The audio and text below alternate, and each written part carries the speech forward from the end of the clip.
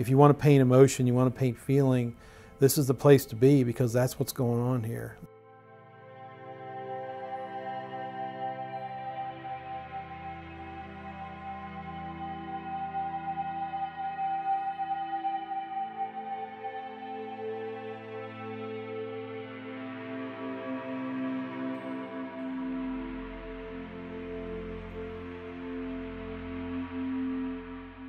Yeah, I want to paint this Appalachia scene.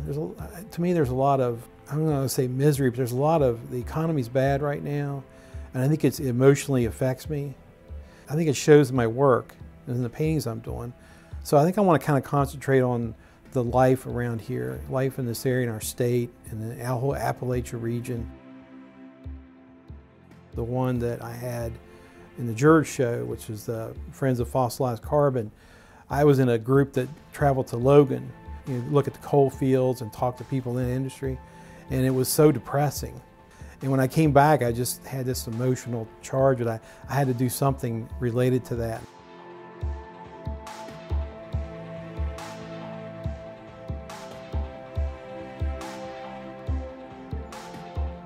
Like most artists, you've probably painted 10,000 paintings in your head, and maybe 1,000 of them in your lifetime will get down on canvas if you're lucky.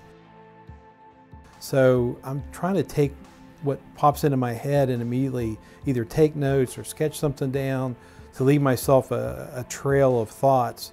And then when I'm ready to get in front of the canvas to work something out, then I kind of can review back over those things and see what it is I thought about that day.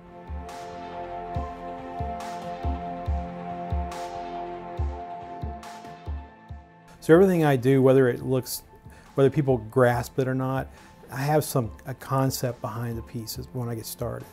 So I want to have a visual connection between what's going on here and what's going on back here to highlight this area. For instance, the one I have on my easel now, I was just driving with my daughter to school, and I saw a tree with these like vultures just all sitting in the same tree. And it just kind of connected with me that it kind of reflected my daughter's future and the things they're going to have to go through. It's kind of a dreary type thing of it. I'm always concerned about what the world's going to be like when they get to be an adult.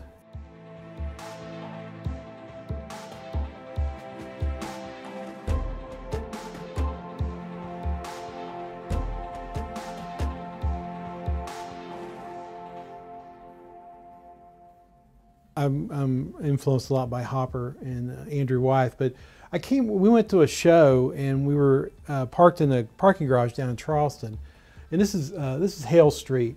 So all this activity was going on in Hale Street, and it's just kind of made me think about how the city of Charleston, to me, it seems to be dying, and it just wanted to have this concept of, the name of this one's Ode to a Dying City, and have this lone figure here pointing to the heart of the city. And there's some activity going there, but really the rest of it is kind of dead.